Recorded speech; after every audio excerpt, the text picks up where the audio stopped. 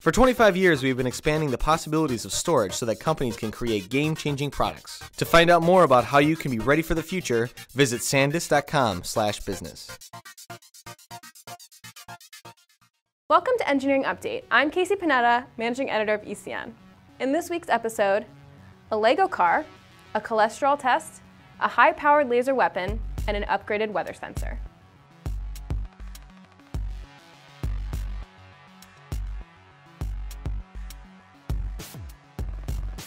Here on the update, we've talked about high-end cars, zombie apocalypse vehicles, and even a record-breaking luge, but we've never quite encountered a car quite like this.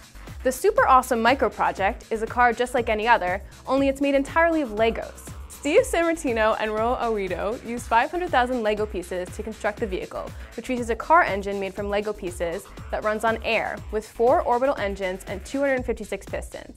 Each of the back wheels features a Lego likeness of the two creators.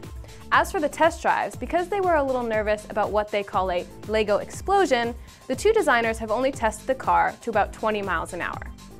Following the traditional hot rod design, the car was built in Romania and now resides in Melbourne. Cholesterol is a serious issue in the healthcare world, and while doctors can check your levels in the office, it's easy to put it out of your mind when you're standing at a fast food counter. SmartCARD, developed by researchers at Cornell, is a smartphone attachment that lets you measure your cholesterol using blood, sweat, or saliva. Then, you use your camera to analyze the strip. The flash allows the color analysis strips to be properly processed by the app. Right now, you'll just see your cholesterol levels, but in the future, researchers hope to have a more specific breakdown of the numbers. The Army has been testing out a new toy, and it's shaping up to be a potential game changer. Recently, the Army demonstrated a vehicle-mounted high-energy laser to engage more than 90 mortar rounds and a few UAVs in flight.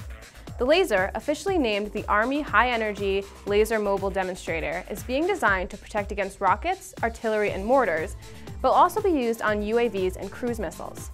Currently, the machine features a 10 kilowatt class laser, but plans to include a 50 kilowatt class laser in the works.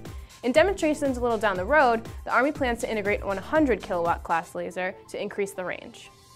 With the winter storms and crazy weather barreling across the country this winter, it's a little difficult not to get frustrated with inaccurate weather forecasts. But with a new type of humidity sensors, all the mystery of weather might be a thing of the past. The plan is to use airplanes, which are already making several trips into the sky every day, to provide real-time and frequent humidity data.